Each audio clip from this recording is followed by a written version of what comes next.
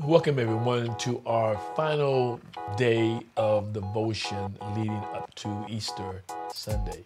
And today we're going to deal with why was he resurrected and what does that mean?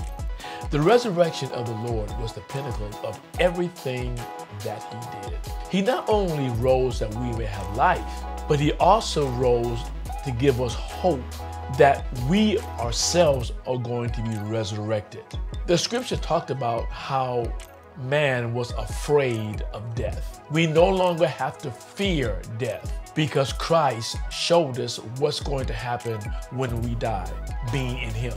The same spirit that raised Jesus from the dead is the same spirit that's going to raise you and I.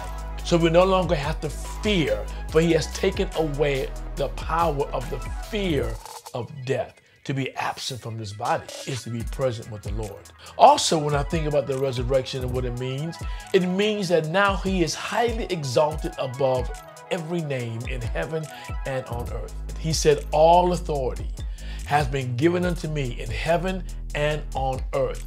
Therefore, we don't need to fear anything because he is with you always. I hope you enjoy these 5 days of devotions leading up to Easter. I really trust that you have a great Easter Sunday, and may the Lord richly, richly bless you with his presence in your life, because Jesus is alive.